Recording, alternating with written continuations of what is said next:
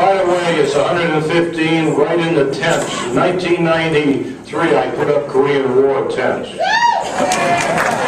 I said I was going to do it. Being an old Army guy, I grabbed 70 tents, had to go to New Mexico. I couldn't get any help from Arizona.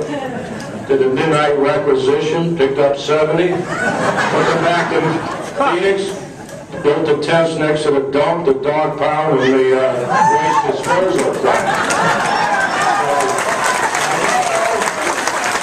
It would be about 140 degrees in the tents. Well, wait a minute. Our men and women, I always shut everybody up when they complain. That's right. Our men and women are fighting for our country. They're living in tents. They never committed a crime. So quit complaining about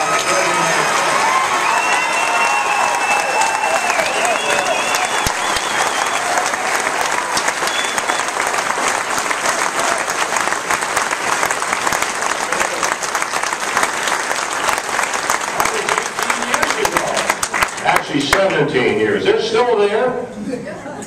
400,000 have come through the tents. I've had 4 presidential candidates visit me, not they didn't stay, visit me in the tent. Remember Senator Dole? What did he do, sell Viagra? What did he do? Bill Gramm in Texas, another friend of mine. Governor Wilson in California. McCain. They all visited, and they all lose. Nobody wins when they visit me in the tent. I tried to get Hillary here 2 years ago. She was smart. So what I'm trying to say, if people running for president come and visit me in the tents, I think they must be pretty good tents.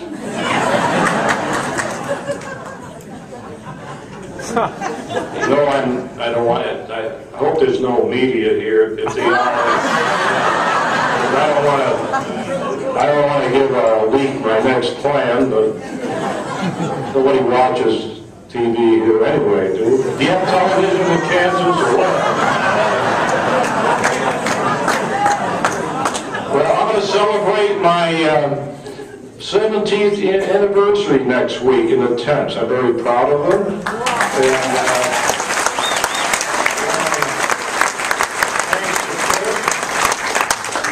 what I'm going to do is I already got an extra number of tents set aside for this new law if it becomes effective on July 29th.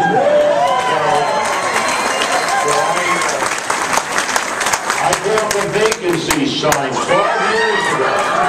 The sign 12 years ago.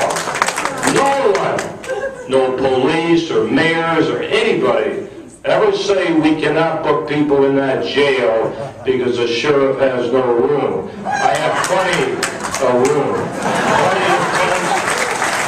That's where we're going.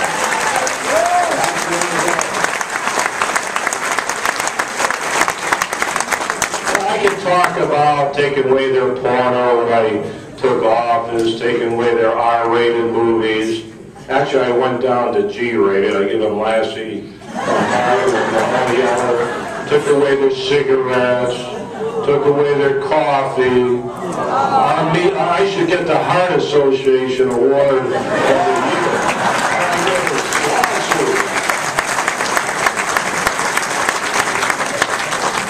Put them on chain gangs, put the men on chain gangs 12 years ago.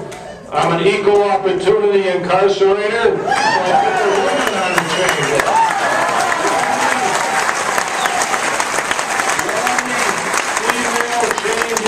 In the history of the world, no one has ever hooked women together on a chain gang. Think of that. Have them on the streets with their striped uniforms, their pink underwear. Oh, by the way, we do put them in pink. I'll tell you the official reason. They were smuggling the white underwear out. You look under the belt, if it's white, they'd have 2 or 3 pairs. Can't tell the difference. But if it's pink, we know it's ours because nobody wears pink underwear.